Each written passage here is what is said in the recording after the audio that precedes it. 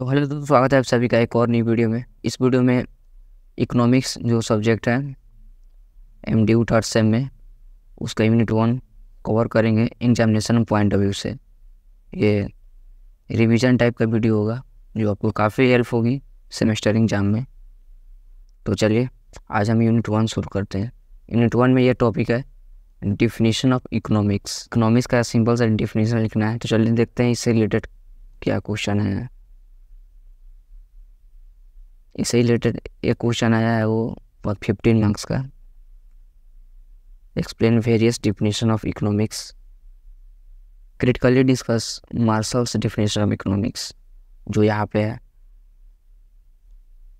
यहाँ पे दिया गया है। अब उनसे पढ़ लेना है। मैं ऊपर जो डिफिनेशन लिखा हुआ है जी मैं उसको बताता हूँ। इकोनॉमिक्स क्या होता है? Economics is the social science that studies how individual, businesses and governments and societies allocate their limited resources to satisfy unlimited wants and needs. क्या है? Economics is the social science that studies how individual, business, governments and society allocate their resources to satisfy unlimited wants and needs. और point add कर सकते हैं। It analyzes the production, distribution and consumption of goods and services. और वही है various definition, आप लोग से पढ़ लीजिएगा। नेक्स्ट टॉपिक क्या है? ये हो गया वेरियस डिफिनेशन। नेक्स्ट टॉपिक है types of economics, micro and macro economics. चलिए देखते हैं इससे रिलेटेड क्वेश्चन किस तरह से है। तो इससे आगे जाने से पहले देख लेते हैं माइक्रो इकोनॉमिक्स से। यहाँ पे पूछा गया है 2.5 मार्क्स का, व्हाट इज माइक्रो इकोनॉमिक्स। तो आप इसे डिफाइन कर सकते हैं। It is a branch of economics that focuses on individual economic units such as household, consumers and firms. और उसमें पॉइंट ऐड कर सकते हैं। It studies how these units make decision regarding resource allocation, production, consumption and pricing in specific market. अब next देख लेते हैं macro economics. ये क्या है? It is a branch of economics that deals with the study of the entire economy. इसमें whole, entire economy as a whole, उसमें individual था, इसमें इंटायर इकोनॉमी। वही डिफरेंस है माइक्रो एंड मैक्रो इकोनॉमिक्स में।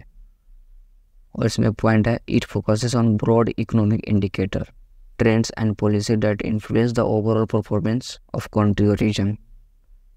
नेक्स्ट क्या है? Macro economics examines concepts like national income, inflation, unemployment and economic growth and government policies. यहाँ पे क्वेश्चन आया हुआ है 2021 में। Explain the relationship between micro and macro economics, also distinguish micro economics from macro economics. इसमें हमको explain करना है रिलेशनशिप और डिफरेंस लिखना है। तो यहाँ पे रिलेशनशिप एक्सप्लेन किया गया है। क्या क्या है पढ़ लेते हैं जल्दी जल्दी। Macro economics and macro are to compulsory branch of economic that together provide a comprehensive understanding of how economic function at different level. ये micro and macro economics, they are interconnected and offer insight into both individual economic behavior and overall performance of, मतलब individual and whole. ऐसे यहाँ पर उसका relation बताया गया। Interdependence, micro economics and macro economics are independent aggregation. Micro economics focus on individual units like house hold, ये बताया था। और फीडबैक लूप है, अब उसे पढ़ लीजिएगा। पॉलिसी इम्प्लीकेशन, और यहाँ पे इसका डिफरेंस है। डिफरेंस में क्या है? इसका स्कोप क्या है? फोकस ऑन इंडिविजुअल, और ये focus on entire economy as a whole. Price में examines how supply and demand to interact to determine prices in specific markets, और deals with general price level across the economy.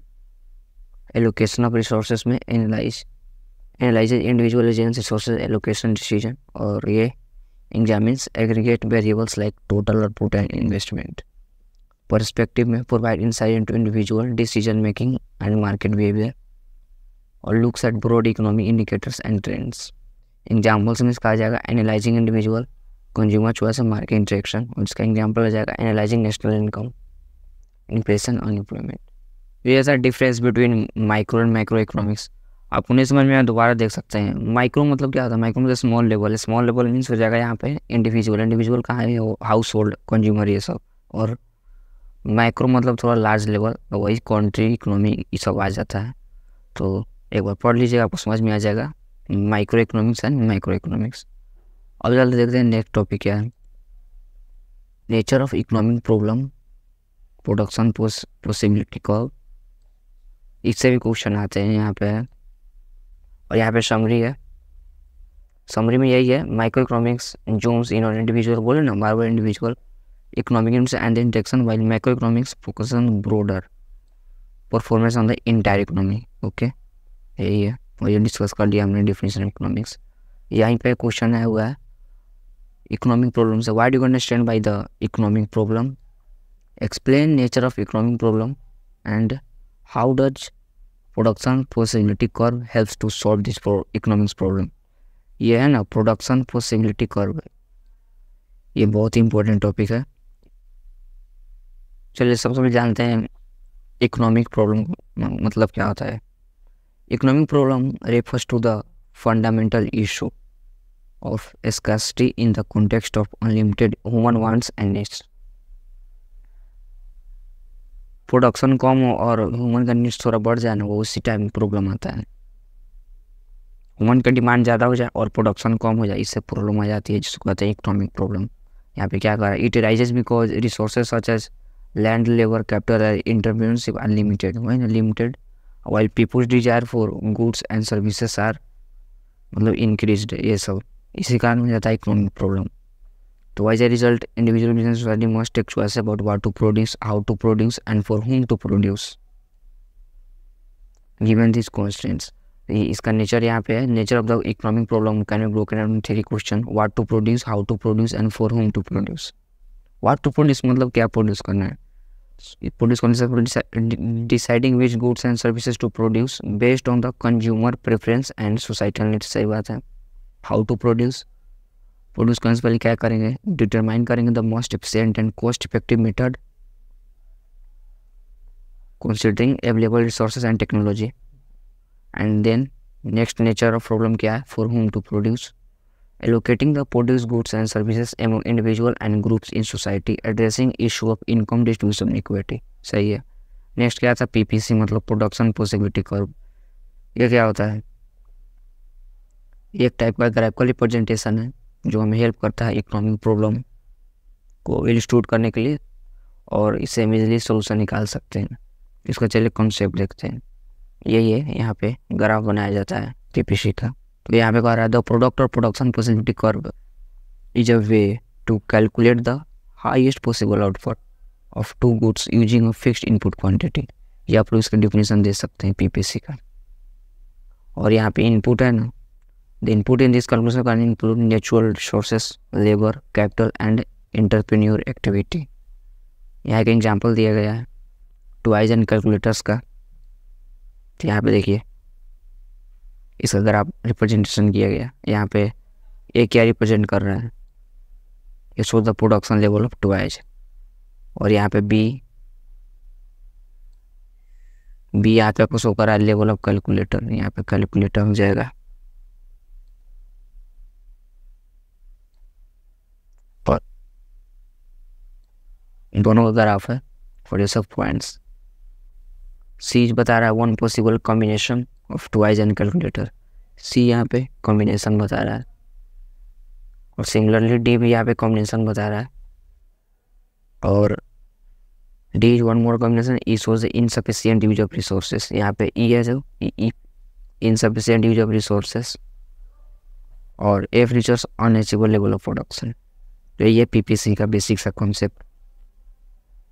और यहाँ पे और question था इसमें, how does production possibility curve है ना helps to solve economic problem. Economic problem कैसे सॉल्व कर सकते हैं, जैसे to solve the economic problem in several ways, बहुत सारा तरीका है। एफिशिएंसी इंप्रूव कर देता है, it shows efficient points and insufficient points. इससे society achieve the highest possible production with in the given resources. और opportunity cost, it visually demonstrate the trade off and opportunity cost, और यही सब है। तो इसे पढ़ लीजिएगा। और नेक्स्ट टॉपिक क्या है, नेक्स्ट देखते हैं। ये सब हमने बात कर लिया, नेचर ऑफ इकोनॉमिक लेवल नीचे ये सब हो गया। अब नेक्स्ट टॉपिक क्या है, relationship between science, engineering, technology and economic development. इससे रिलेटेड यहाँ क्वेश्चन है, what are economic law, explain the relationship of economics between science, engineering, technology and economic development. 15 marks का है, ये मोस्ट रिपीटेड क्वेश्चन है M2 से, तो इसे आप लोग इग्नोर नहीं कीजिएगा। फिर यहाँ पे सबसे पहले समझते हैं what are economic law. Economic law क्या होता है? Economic law are fundamental principles and regularities that describe the behavior and interaction of economic variable and factors in a predictable manner. These laws are derived from observations and empirical evidence in economics. ठीक है, economic laws are often expressed as mathematical equations or theoretical models that help economics understand and predict economic phenomena. Some popular economic laws are here: law of supply, demand law of diminishing मार्जिनलिटी। अब समझते हैं role of science in economic development. Role of science क्या हो सकता है? Innovation driver, scientific research leads to new technology that drive economic growth, एक ये। Next है प्रोडक्टिविटी बूस्ट। सिंपल सी बात है, science improve efficiency, human capital, scientific education and training develop skilled workforce crucial economic, ये भी सही है। देन हेल्थ केयर एडवांसमेंट और innovation ecosystem. Collaboration ammo university, business and startup fosters innovation economic growth. आशा करता हूँ आपको role of science in economic development समझ आ गया होगा। तो बात करते हैं role of engineering. Innovation first point है यहाँ पे, innovation अनेबलर। Engineering drive technological advancement and innovation in various industries, सही है। इंफ्रास्ट्रक्चर डेवलपमेंट में भी हेल्प करेगा। इंजीनियर्स मतलब है ना, design and build critical infrastructure सच है road, bridge and utility which enhance economic activity, सही है। नेक्स्ट पॉइंट है प्रोडक्टिविटी इंप्रूवमेंट, ये भी सही है। और जॉब क्रिएशन, ये भी सही है। आप लोग इसे पढ़ लीजिएगा अच्छे से, समझ में आ गया होगा रोल ऑफ इंजीनियरिंग क्या है। नेक्स्ट रोल ऑफ टेक्नोलॉजी, ये भी क्या, इनोवेशन कैटलिस्ट में। Technology drives innovation, creating new product, services and industries, और ये भी इफिशियंसी को बूस्ट करेगा और इंफ्रास्ट्रक्चर इनहेंसमेंट में भी हेल्प करेगा। नेक्स्ट पॉइंट क्या है, access to markets. Technology enables access to A broader customer base both domestically and internationally, ये भी आपको समझ में आ गया होगा। तो आशा करता हूँ आपको एक क्वेश्चन समझ में आ गया होगा, एक बार और खुद से पढ़ लीजिएगा, बहुत ईजी वर्ड्स में तैयार किया गया आंसर, और यहाँ पे इसका समरी भी है, पढ़ लीजिएगा। अब चलते हैं नेक्स्ट टॉपिक देखते हैं। नेक्स्ट टॉपिक क्या है, demand, meaning of demand, law of demand. उसके बाद है elasticity of demand, meaning, factor, affecting and practical application. इसे रिलेटेड देखते हैं क्वेश्चन का है। ये क्वेश्चन आया था पिछले टॉपिक का, डिफाइन टेक्नोलॉजी, आप लोग इसे देख लीजिए, सिमिलर है। Define demand, definition of demand यहाँ पे है, ये इजी क्वेश्चन 2.5 मार्क्स का, यह है, पढ़ लीजिएगा इसे। पिका यहाँ पे है, what do you mean by elasticity of demand, 50 marks का ये। Explain various factor affecting elasticity of demand. Elasticity of demand आखिर क्या होता क्या है, उसको पहले जानते हैं। Elasticity of demand refers to the responsiveness or sensitivity of the quantity demanded of a good or service to change in its price। इसका मतलब आप समझ सकते हैं। बेसिकली इलास्टिसिटी ऑफ डिमांड क्या करता है, major how much the quantity demanded change when the price change. जैसे कोई प्रोडक्ट का प्राइस बढ़ गया तो थोड़ा सा मतलब क्वांटिटी डिमांड में जैसे बात है कम होगा, वही इलास्टिसिटी ऑफ डिमांड हमें समझाता है। और इसका फॉर्मूला है यहाँ पे, percent change in quantity demand divided by percent change in price. और यहाँ पे here are the various factor that's affect the elasticity of demand. The availability of close substitute affects elasticity, सही बात है। If there are many substitute for a product, demand tend to be more elastic because consumers can easily switch to alternatives if the price increases. भाई जैसे market में बहुत सारे alternatives हैं कोई प्रोडक्ट का, तो उसका प्राइस इंक्रीज होगा तो वो इजीली स्विच कर जाएंगे, सही है। सो whether necessity versus luxuries, necessities like food and utility tend to have inelastic demand. ये सब नेसेसरी मटेरियल है तो उसका डिमांड तो बहुत ज़्यादा होगा, प्राइस बढ़ चाहे घटे, because people require them regardless of price, सही बात है।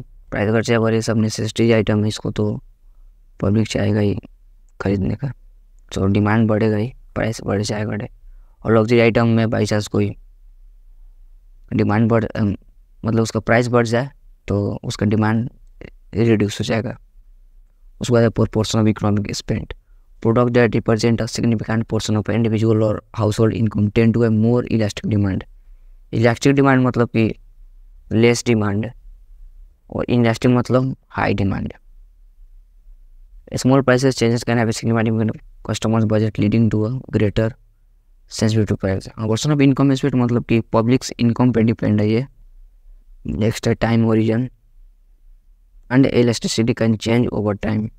In the short term, demand may be inelastic as a consumer selected option, but in the long run, demand may become more elastic as consumers adjust their behavior and preferences. ये भी सही point है। Point क्या है? Brand loyalty.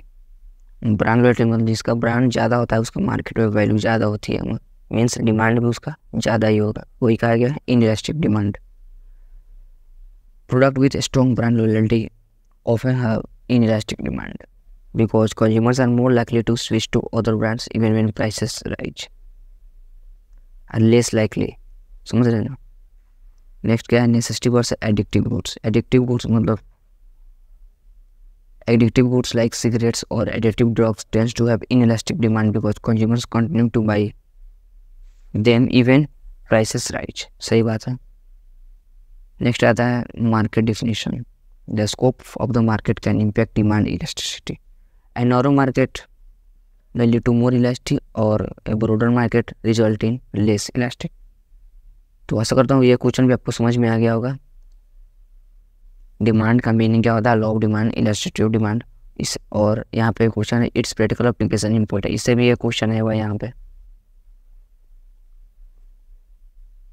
What the importance of elasticity of demand, why it very भी different community. तो यहाँ पे इसे आप लोग खुद से पढ़ लीजिएगा, ये भी वो इजी वर्ड में है। अगर कुछ मैं बता देता हूँ उसका। Variation elasticity, elasticity of demand different community to several factors. सबसे पहले अवेलेबिलिटी ऑफ सब्स्टिट्यूट। सब्स्टिट्यूट मतलब कि समझ रहे हैं ना, alternative material. Necessity versus luxuries वही सब है, आप लोग इसे इसको भी लिख सकते हैं। तो बस यही था। एग्जाम के पॉइंट ऑफ व्यू से आपको कोई भी कॉन्सेप्ट समझ में नहीं आया तो आप लोग दोबारा देख लीजिएगा और पढ़ भी लीजिएगा अच्छे से, नोट्स इसका दे देंगे डिस्क्रिप्शन में। तो have a nice day, thanks for watching and best of luck.